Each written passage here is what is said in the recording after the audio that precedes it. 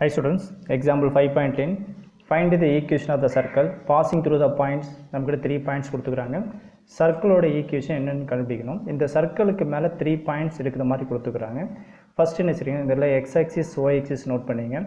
கொடுத்த பாயிண்ட் இந்த சர்க்கிள் மேல நோட் பண்ணலாம். சோ ஃபர்ஸ்ட் பாயிண்ட் பாத்தீங்கன்னா 1,1 கொடுத்துக்கறாங்க. சோ x axisல 1, y axisல 1 வரும்போது சோ இந்த பாயிண்ட் இங்க இருக்கும். That is 1,1. அடுத்த பாயிண்ட் பாத்தீங்கன்னா 2,-1. So x axis is 2, y axis is -1. So 2,-1 இந்த சர்க்கிள் மேல இந்த இடத்துல இந்த பாயிண்ட் இருக்கும். அடுத்த பாயிண்ட் பாத்தீங்கன்னா 3,2. So x axis 3, y axis is 2. So 3,2 x axis is 3, y axis is 2 இங்க இருக்கும். So இந்த 3 பாயிண்ட்ஸ் ஜாயின் பண்ணலாம். So இந்த பாயிண்ட் எல்லாத்தையும் கனெக்ட் பண்ணிக்கிறேன். So இது எல்லாத்தையும் ஜாயின் பண்ண உடனே பாத்தீங்கன்னா இந்த மாதிரி வந்துரும்.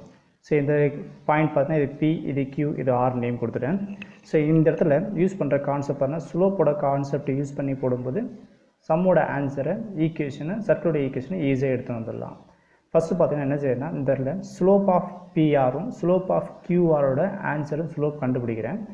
ஃபஸ்ட்டு ஸ்லோப் ஆஃப் பிஆர் எடுத்துங்க.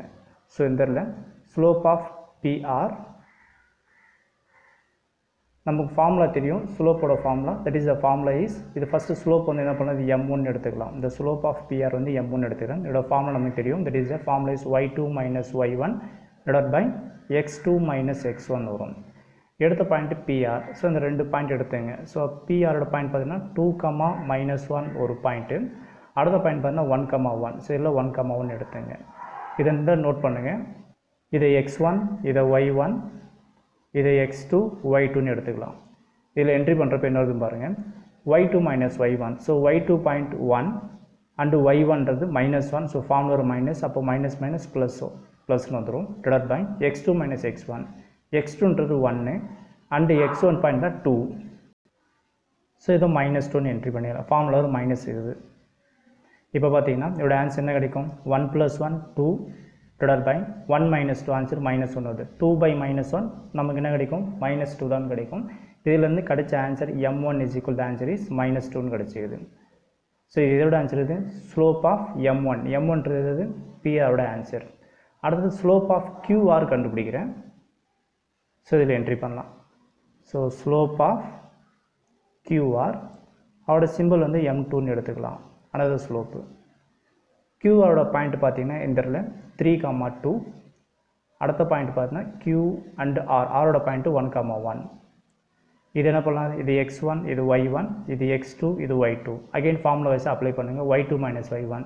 ஸோ y2ன்றது 1 அண்டு ஃபார்முலா வைஸாக மைனஸ், y1ன்றது 2 டிவைட் பை ஃபார்முலா வைஸாக x2 - x1. x2ன்றது 1 அண்டு ஃபார்முலா வைஸாக x2 - x1. So minus x1ன்றது 3. இப்போ பார்த்தீங்கன்னா ஆன்சர் என்ன கிடைக்கும்? 1 - 2 நமக்கு என்ன ஆகிடும்? -1 வரும். அண்டு 1 - 3 -2. இல்லை மைனஸ் கேன்சல். இதில் வந்து m2ஸோட ஆன்சர் என்ன கிடைக்குன்னா 1/2ன்னு கிடைச்சிக்குது. இந்த ரெண்டு ஸ்லோப்போட ஆன்சர் அப்சர்வ் பண்ணி பார்த்தீங்கன்னா ரெண்டுமே கேன்சல் ஆகிடும். இப்போ பார்த்தீங்கன்னா இந்த இடத்துல m1 × m2 நீ ரெண்டுத்தையும் அப்ளை பண்ணுங்கள். m1ஓட ஆன்சர் வந்து -2 அண்டு m2 ஆன்சர் வந்து 1/2. இந்த 2 என்ன ஆகிடும்? கேன்சல் ஆகிடும். மல்டிபிள் 2 அண்ட் டிவைட் 2 கேன்சல் ஆகிடுச்சு. அப்போ இதில் நம்ம என்ன கிடைக்கிற ஆன்சரு -1 வருது.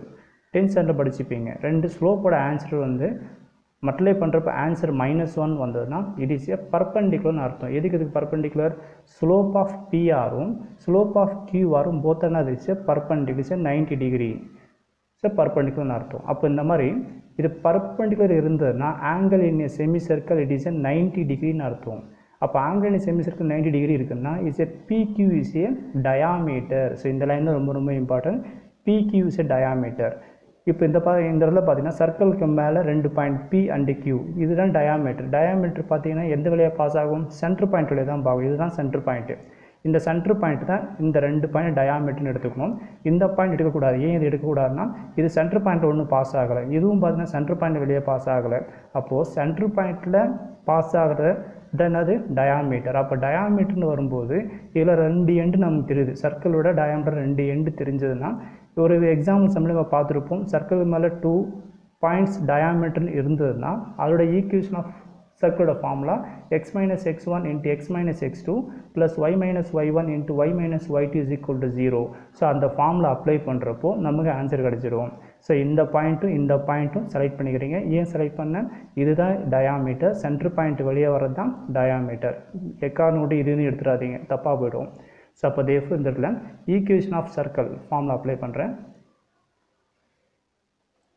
Equation of the circle, சர்க்கிளோட formula பாருங்க, ஜென்ரல் என்ன பண்ணுவோம்னா x minus h the whole power square plus y minus k the whole power square is equal to r square entry பண்ணுவோம். அந்த ஃபார்முலையும் என்ட்ரி பண்ணலாம், இல்லை சென்டரும் தெரியாது ரேடியஸும் தெரியாது. ஆனால் என்ன பண்ணுறேன்னா இந்த இடத்துல end point of the டயாமீட்டரோட formula apply பண்ணிக்கிறேன். ஸோ அப்ளை பண்ணுறப்போ ஒரு formula x minus x1 into x minus x2 plus y minus y1 into y minus y2 is equal 0. இந்த 2 பாயிண்ட்ஸ் எடுத்துங்க, Pயோட பாயிண்ட் Qயோட பாயிண்ட். இந்த இடத்துல 2, -1 2, -1.